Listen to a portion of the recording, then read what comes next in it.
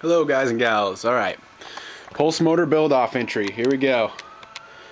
What we got here is amperage, milliamp scale. This is voltage in, 17 volts off of those two 9-volt batteries right now. And I'll do this one later. It's my least favorite meter. It's the alternating current out. I have magnetic bearings. Right now I have it, the setup on it is mechanically driven pulsations, and I need to set it up to where the brushes flip the poles of the coil, but unfortunately I ran out of time. So here we go. Let's fire up.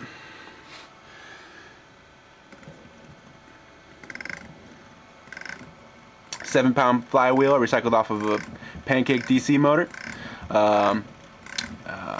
It has a commutator off of an old DC motor electric lawnmower. Brushes were from a carbon fiber rod I just broke apart. Just get the readings on the meters here. And the idea of this is it's a high voltage prime mover, a high voltage driver. And I, would love to harvest radiance and move this and then move a generator or something along those lines. That's kind of my idea, my path that I'm kind of going.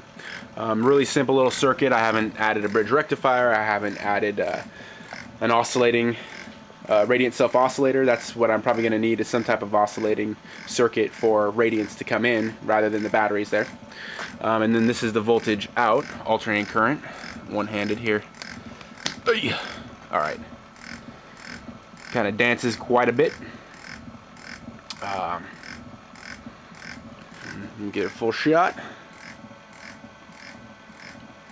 And yeah, this was fun. I really appreciate everyone who's putting their time into this. It's a great learning experience, and I think, a collection of thoughts is kind of the whole purpose of progression of humanity, right? So I really appreciate everyone who's putting this on, and all the judges. This is awesome.